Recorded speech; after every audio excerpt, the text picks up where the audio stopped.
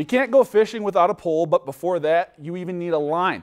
But what kind do you choose? Well, we have you covered. Ray and Mandy tackled the issue of line selection on this week's Fishing Tips. Today we're going to talk a little bit about line selection, and I know a lot of people who are kind of novice at fishing aren't sure what kind of lines to use, and I still have customers who use the old black nylon line that we used to use in the 70s and the 60s and the 80s, and it still works. There's nothing wrong with that.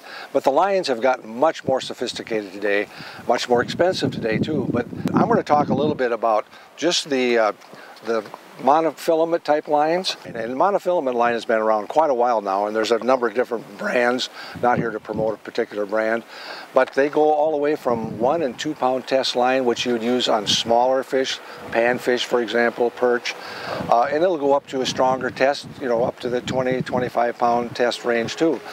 They're very, very sensitive. They're very, very hard to see in the water, so you know, theoretically it makes it harder for fish to see the distance between your pole and that bait, so it makes it a little easier to trick them. If you're going to fish small fish, bait fish, I would start out with 4 and 6 pound tests, something in that range. If you're going to go after the bigger fish, then you would want to start getting your line to go up a little bit higher. More inexpensive, and you need to change it every year. It does have a tendency to sort of have memory, it gets a little curly at times. Very good line to start out with. So I'm going to talk about braid. Braid in itself is highly visible. Obviously it's coarse, it's super strong, it's buoyant, which means that it floats, and it's extremely, extremely sensitive. It's versatile to use for almost any species.